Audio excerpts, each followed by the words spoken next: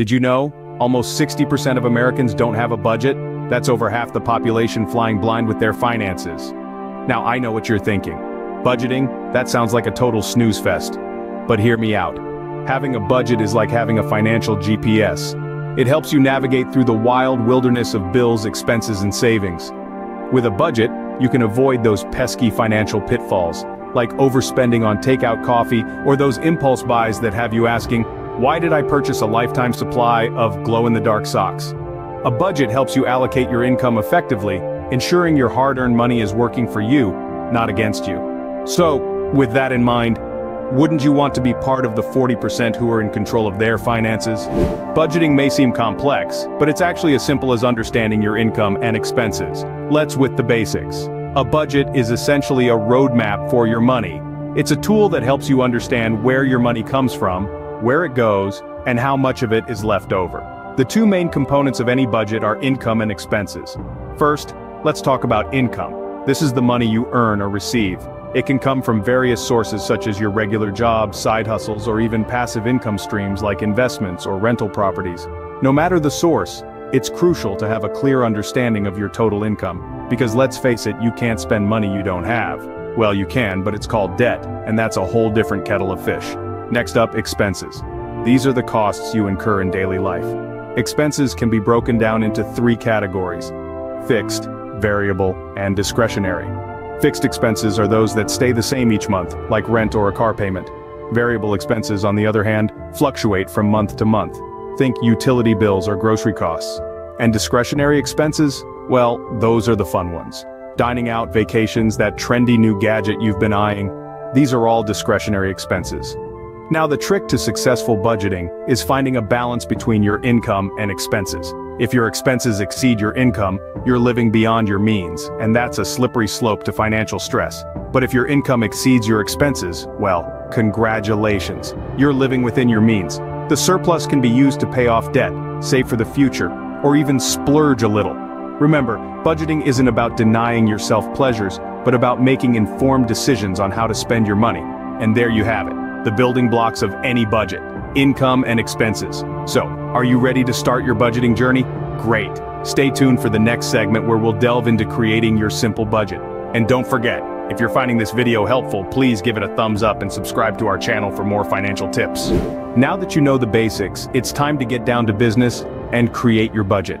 Let's start with tracking income. This may seem like a no-brainer, but many people overlook this crucial step. Your income is not just your salary. It includes all the money that flows into your account in a month. This could be from side hustles, rental income, dividends from investments, or that $20 bill you found in your old coat's pocket. Next, we move to expenses. Your expenses include every single penny that leaves your account, from your morning coffee to your Netflix subscription, gym membership, and even that late-night online shopping spree. Yes, even those impulse buys count. Now it's time to categorize your expenses. This is where things get interesting. You can categorize your expenses into two types: fixed and variable.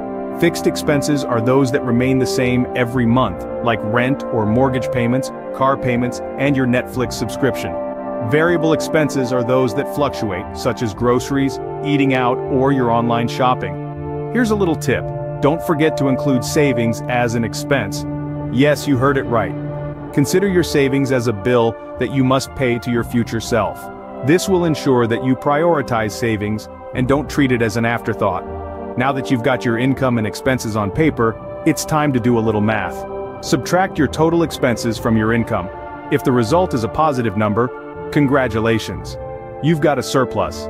If it's negative, don't panic. It just means you need to make some adjustments. This brings us to the importance of setting financial goals. Goals give your budget a purpose. They could be short-term, like saving for a vacation or buying a new laptop, or long-term, like saving for retirement or investing in property. Now here's the fun part.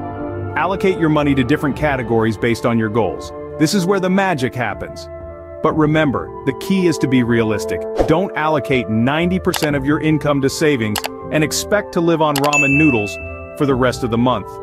Finally, it's time to implement your budget. But remember, your budget is not set in stone. It's a flexible tool that should adapt to your changing needs and circumstances, and voila, you've just created your first simple budget. But remember, A budget is a living document. It's meant to be reviewed and adjusted as needed. Creating a budget is one thing, but sticking to it?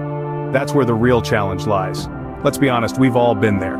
You create a detailed, color-coded budget, promising yourself that this time it's going to be different. Then a few weeks later, you find yourself on a shopping spree because, well, retail therapy is a thing, right?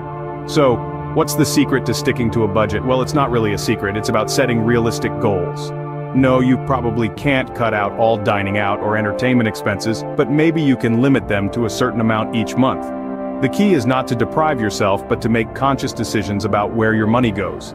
Next, let's talk about wants versus needs. We need food, shelter, and clothing. But do we really need that designer handbag or those fancy sneakers?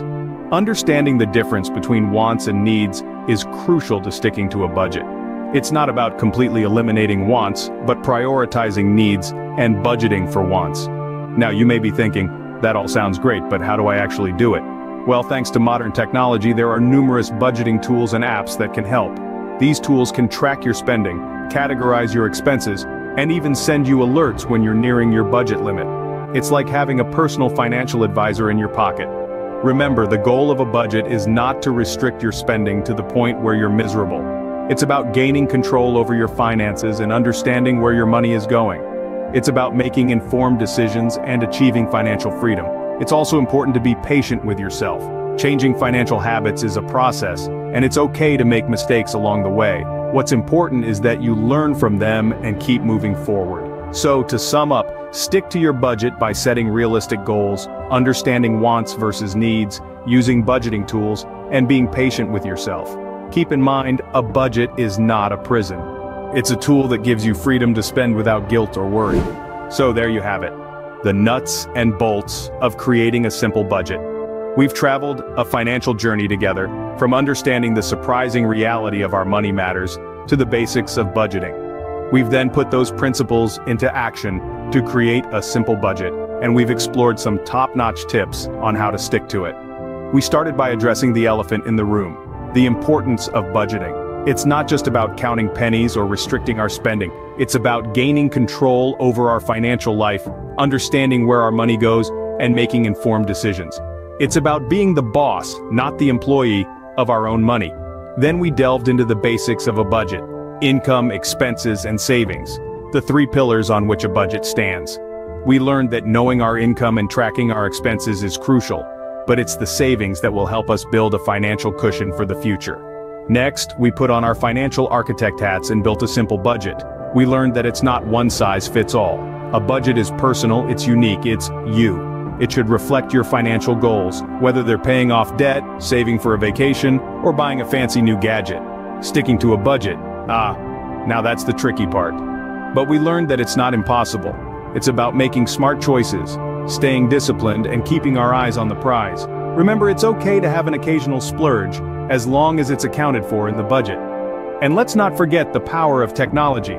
We have countless apps and tools at our disposal, making budgeting easier than ever. They can track our spending, remind us of our goals, and even give us a virtual pat on the back when we're doing well. Remember, the goal of budgeting isn't to restrict your spending. It's to empower you to make informed decisions about your money. So, are you ready to take control of your finances? If you found this video helpful, please give it a thumbs up, and don't forget to subscribe to our channel for more financial tips and tricks.